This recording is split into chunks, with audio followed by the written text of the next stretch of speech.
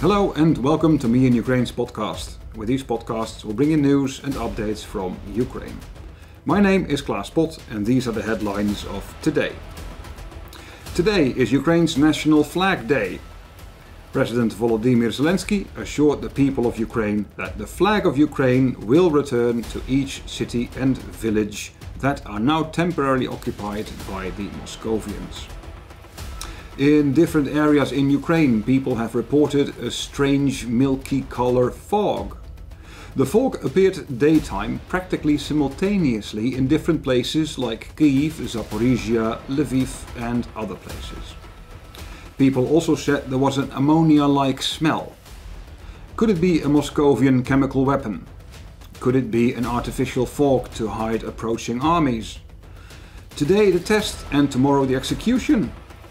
Nothing can be said for sure, but it is suspicious that a mysterious fog appears like this on the day before Independence Day. In Belgorod region in Moscovia, ammunition is on fire and the population is being evacuated.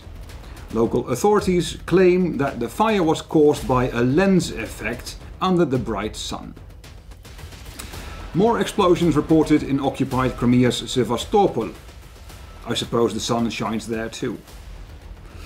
Erdogan says return of Crimea to Ukraine is a requirement of international law. 750 rockets have been launched from occupied Crimea during the last 6 months.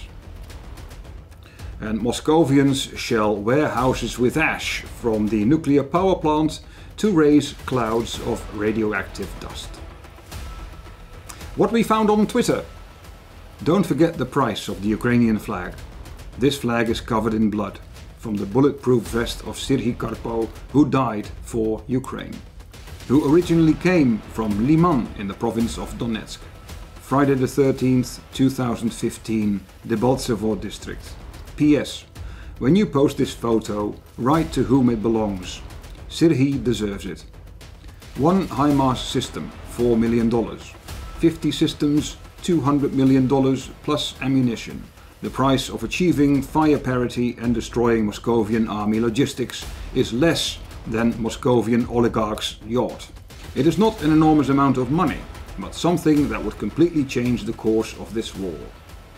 Embassies of Western countries invoke citizens to leave Ukraine due to risk of mass attacks by Moscovia on civilian objects and city centers. 6 months. Monster continues to terrorize due to the lack of global leadership, political will and weapons. Maybe it is time to change the approach. That was it for today.